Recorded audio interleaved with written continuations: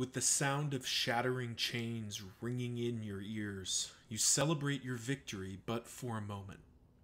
And then you're once more alone in a wagon. It feels good to win again, though of course the loop continues. It never stops. You reluctantly brace yourself and sign the contract that leads you towards the resentment of the seething sigh. Pressing against the chains of denial feels less complete than facing the sigh. After all, the denial has been fully conquered. Resentment still challenges, still causes difficulty. And no doubt in future there will be a new opportunity, perhaps bargaining, if your guess is right. But till then, time to meet your companions.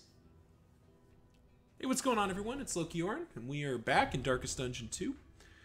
And I've got a new formation for y'all today.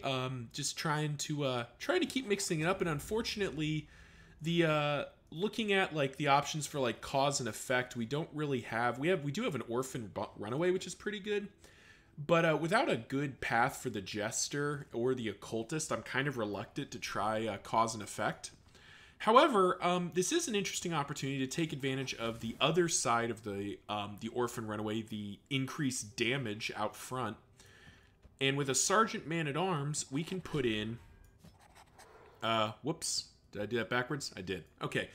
We can take out a new formation, the Defectors. So at the back rank, we have Alhazred, who is a Wanderer. He has Hatred of Swine, if we get the Sluice, and Braggart, which is not our favorite. But given that he's going to be pretty much in the back rank, though we'll see in a moment that he is going to get to move a little bit. Kind of wonder if maybe we just go like this. This seems pretty good. Yeah, we'll go like this for now. Next up is Barristan, who's a Sergeant, so he's reduced damage output, but his bolster skill does more.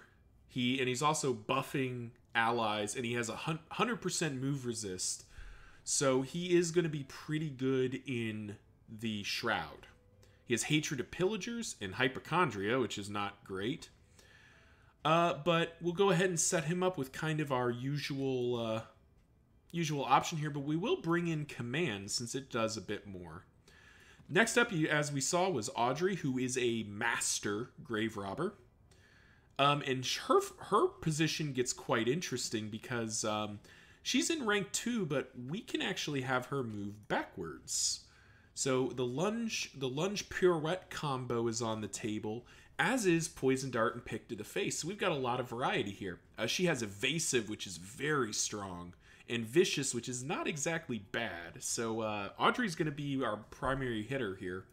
And finally, we have an Orphan Runaway, so she has reduced HP, but the closer she is to the front, the more damage she does. The further she is in the back, the more burn she deals. Since we're going after the Seething Sigh here, we need her doing damage, because we need her to deflate lungs. And we're just going to have to hope along the way that we get, we find a way to deal dot damage. She is devout, but has a fear of pillagers, which, to be fair, is pretty reasonable for her. Anyway, Firefly is out, Cauterize is in, Run and Hide can go away, as can, do we want Hearthlight? I don't think we want Hearthlight, I think we'd rather have Ransack, and I think that'll set us up. So yeah, this is the Defectors. As we get dived in, do want to take a moment to remind everyone, hey, thank you all for watching. I've noticed new subscribers coming in, new faces, new comments from new folks. I hope I replied to everybody. But thank you all for watching, and hey, if you like the videos, drop a like, drop a subscribe, you know the drill. Let the YouTube algorithm know I make content that you and people like you like to watch. Anyway, let's talk about the Defectors in the macro sense, and we have to kind of balance this. Oh wow, 2 My Times in the Desert. That's interesting. And we have to kind of balance this by the fact that our hero paths do inform, the Sagir too is quite good this early. I do kind of inform how we play, but thinking about the formation in the most generic sense, This formation is kind of interesting. From a stress healing standpoint, all we really have is Barristan with Bolster. And given what we've learned about how difficult the stress gain is in the game right now, bolster is really not enough to do more than kind of slow the bleeding. So we're definitely going to want to play cautious early, particularly around cultist fights, just to avoid getting run over by stress. So there's mediocre stress healing. It's theoretically enough, but just hasn't felt that way. From a healing perspective, though, this formation really is in quite good shape. Alhazred with Weird Reconstruction is our healer, especially once we find ways to get him unchecked power stacks. Barristan can heal himself with Strategic Withdrawal.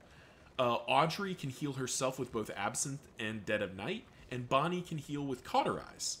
So we definitely have plenty of healing in the formation. And with the exception of Cauterize not being usable from rank 1, which we will have opportunities to get Bonnie into rank 2 if needed, definitely looking like we have plenty of healing. Then finally, damage output. And this is where our specific formation is kind of influencing our decision-making a bit. Because normally our damage output wouldn't really be there. However, an Orphan in the front rank is doing more, is doing a bit more than normal. And a Master Grave Robber is definitely going to be doing damage. And then we do have Burning Bright. We have dots coming in primarily from the Grave Robber. We're probably not going to be using Amnesis, and the Orphan is not very good at dealing burn. From this position, if we moved her all the way to the back, she'd be quite good at it. As we saw in the cause and effect run. So we're really reliant on straight up damage output with a little tiny bit of dot damage here or there. So it remains to be seen how well this will do against the Psy. We need to be able to deal 20 damage in a hit. We'll definitely be able to do that every other turn, give or take. But we'll have to see if we can do it more consistently than that. But anyway, as we set up at the Torch and Crown here, get our stress heals. We do have 2 My Times in the Desert, which is quite nice. And 2 Holy Waters and Smoke Bombs is pretty good too. Let's see where we're going first of all. Oh, well, that's easy. Straight into the Sluice, yeah. Get that early Sluice out of the way. Get some added payout here. Holy Beads, Whittling Tools, Speed Bag. We'll buy Holy Beads and Speed Bag. We're not going to use them, though. And here's why. We don't need to. Like, the Sluice is not going to be... I don't think the Sluice is going to be what tears us up here. As we upgrade Bolster just to make sure we have the stress healing. The Sluice isn't going to be what tears us up, but it is going to be an opportunity to ramp. Minor Anchoring Charm.